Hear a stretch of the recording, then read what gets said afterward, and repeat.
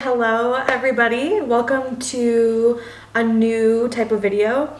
We are doing a wrap-up of our monthly favorites. This is for July. I personally love watching videos like this on YouTube, so I wanted to do one of my own and figured it would be kind of nice to do a couples one and see what we each like, and some things overlap as well, and I have them categorized. So I'll start with the first category, which is comprehensive skin, hair, makeup, bath and body. I only have 2 for myself in this category. Nothing for you? No. Nothing for Murphy. So the first one for me is this C Tango multivitamin eye cream by Drunk Elephant. This is actually a sample size that I got from Space NK, and this has lasted me like a month and a half actually, and it's 5 milliliters only, and I just bought the full-size product today actually, because I just ran out, and this has been the only eye cream that has actually made any like changes that I could actually see, and I've tried quite a few. So this one I definitely have noticed like the small fine lines in my under eyes start going away, and it just is very brightening, and I use this a little bit in the morning, and this, the 5 milliliters, like I said, lasted like a month and a half, 2 months. The full-size product is 15 milliliters. It was 65 euros, and so I figured that's probably gonna last me like 3 or 4 months, which I feel like is pretty good considering. So this has been a game changer. And secondly, I feel like this product, I'm kind of late to the game, but it's the Got2b Glued. It's for hair, but all the gals have been using it on their eyebrows lately. They do make an eyebrow specific product, but I've heard that this is just the hold on the actual hair one is better than the eyebrow product that they created. So they only had like this giant size, but it was like 3 euros or something, and it's gonna last me a long time. And if I have used it on like my hair for flyaways when I do a slick back bun as well, but primarily for the eyebrows. So if you need to use some. Might need to. Okay, the next category we'll move on to is going to be entertainment. This is mostly going to be in like TV, movie category. Okay, this month we've watched a lot of shows on Apple TV. I feel like there's been a lot of good ones that have recently come out or have been being released. So we watched Silo, which was really good. That was kind of like a post-apocalyptic type TV show. That one was really good, definitely recommend that. And then we just finished yesterday Hijack with Idris Elba. The last episode released yesterday, and it was, yeah. If you like a fast-paced thriller that always ends with you wanting more, definitely watch that. We were watching it as they were coming out, so which is kind of nice, but at the same time, when we're used to having everything at our disposal these days, it's like, oh, we have to wait like another week until this new episode comes out. But it was so good. That one's like top tier of my list, I think. Yeah, that one was good. And then the last thing we've been starting watching the Marvel movies from the start. Release date, not chronological. Yeah, I think I'd seen maybe Iron Man, and that was probably about it. So first time for me watching through them, and yeah, it's been really good. They're kind of funny. They have some funny parts. The action is pretty good. It's whatever. Depending on the movie, I feel like. Yeah.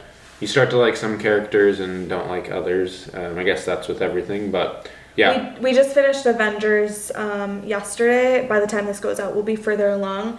But so far, for me, I had seen Iron Man, and he was my favorite before, and he's still my tried and true favorite. So, but I really like the Hulk as well, and I had never seen the Hulk, so. Yeah, I think I like Thor. I like Spider-Man. We haven't made it to Spider-Man yet. Yeah.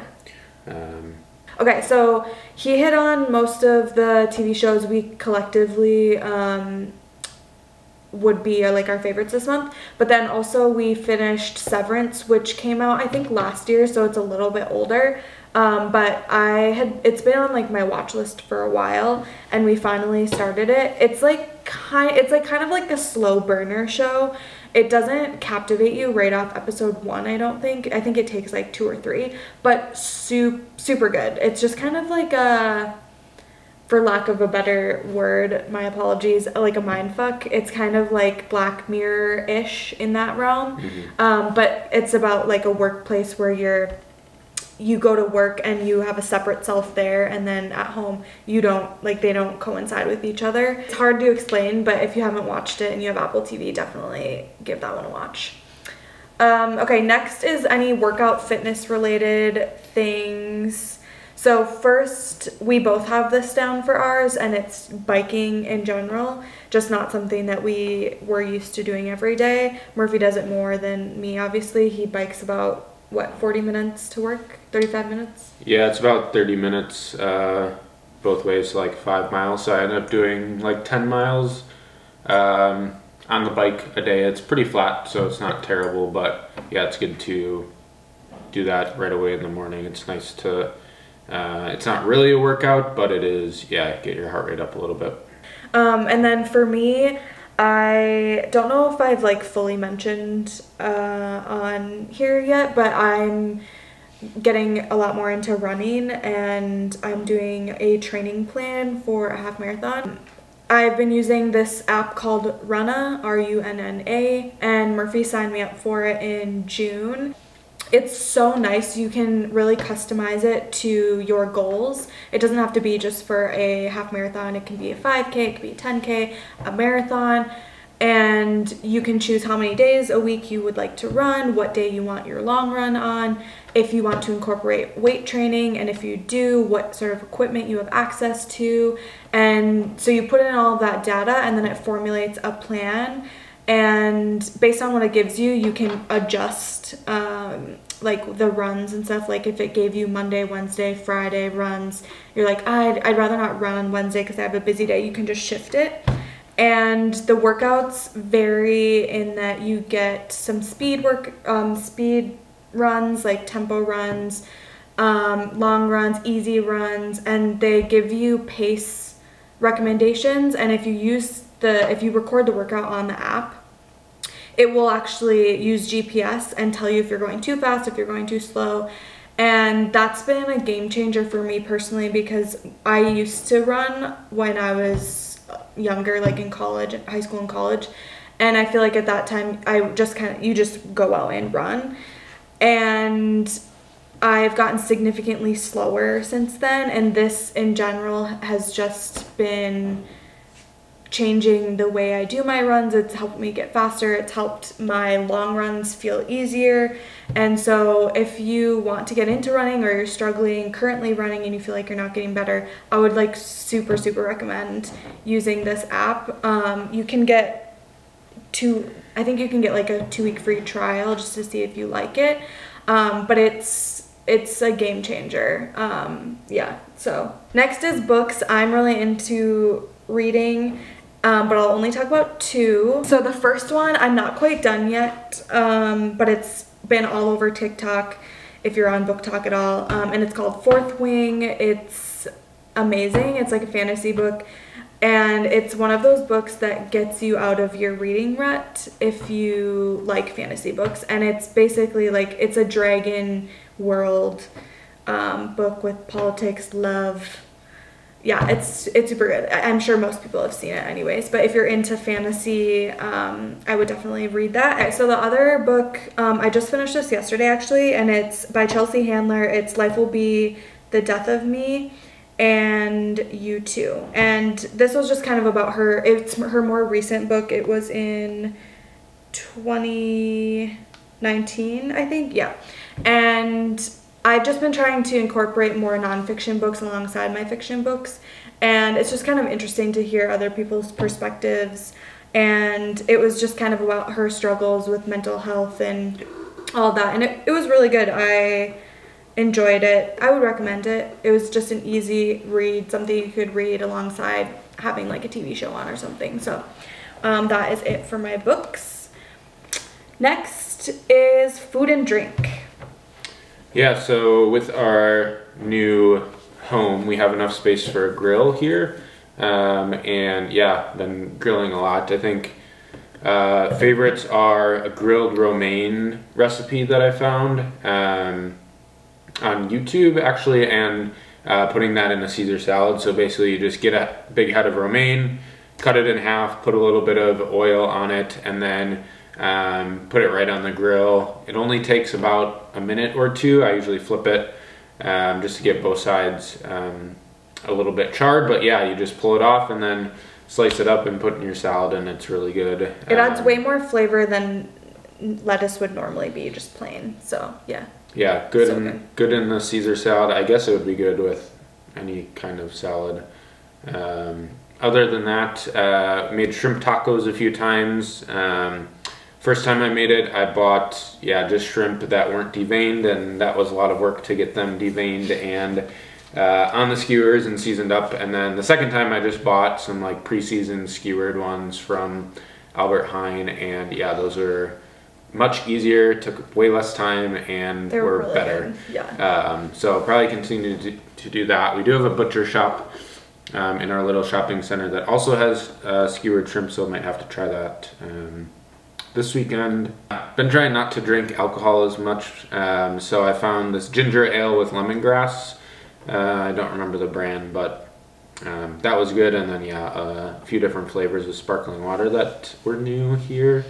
Lemon cactus, I think, is the one we have now. Yeah. That's probably my favorite one. That one, it's interesting. Yeah, it's like between like a strong citrus lemon flavor and like limoncello, how it's like vanilla-y. It's like right in between that. It's not as tart as just like a lemon soda water.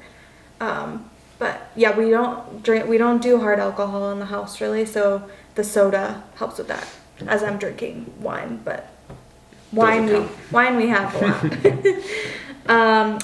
I just put, along with that, just grilling in general has been really nice, and like just changes the flavor a little bit. Mm-hmm. Like just having grilled chicken, burgers on the grill, and getting to experiment with some different things a little bit more. Murphy's the grill master, but like I find some ideas for us. I did salmon one time. The salmon was so good with an avocado salsa on top. Yeah, I should have put that down, but yeah, that was delicious. Next category is lifestyle items, products, things. For this one, I put our bath mat. We have like an open, if you've seen our house tour, you would see, but it's like an open concept shower bath situation. So there's not like a curtain or a door, and so the water like seeps out, and basically our regular bath mat was just getting like drenched. So we bought one of those stone bath mats, and it's a game changer. It dries super quick and it soaks up all that water that just splashes out. And yeah, I don't think I would ever have a different bath mat now. Yeah. It's nice. And we just got ours on Amazon. What does that even say? The next and last category for today's favorites are habits that we've been sticking to that we feel like have made a difference. For me, it's bringing Monty for a walk in the morning, no excuses, minimum 20 minutes at least. And this is for him, obviously, but also for me. Right when I get up, I take him for a walk, and it just helps me wake up, kind of like his bike ride, like the fresh air, getting sunlight in my eyes. It's a nice way to wake up, and I hold myself accountable to other things in the day. I feel like if I just like get up and do those things, and then I feel like people have maybe also heard about this, but like delaying caffeine by like about an hour is helpful.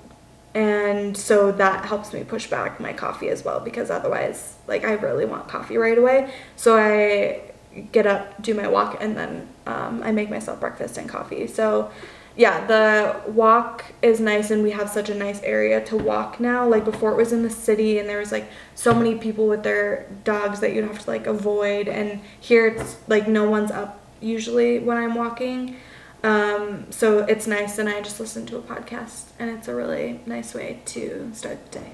So I guess miscellaneous, I'll just say we finally got our BSN numbers. If you had been following a bit about that, it's basically been a month since our appointment. There was a whole debacle with it, but we finally got it, which means we finally also got a bank account here.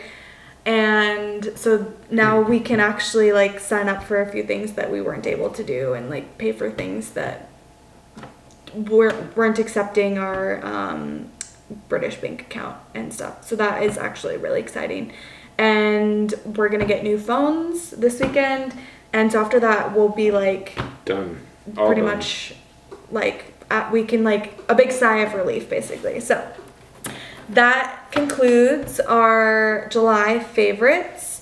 Let us know if you like this, if it's interesting. We'll probably do another one in August. It's kind of fun to like reflect on things and like think about things. Like I wouldn't have thought about things I like really enjoyed or like felt like changed my day-to-day if I didn't do this. So I feel like it'll be nice, but let us know if you enjoyed this, and we'll be back with some vlogs very, very soon. So, see ya. Did I pass the test? Yeah. Yes.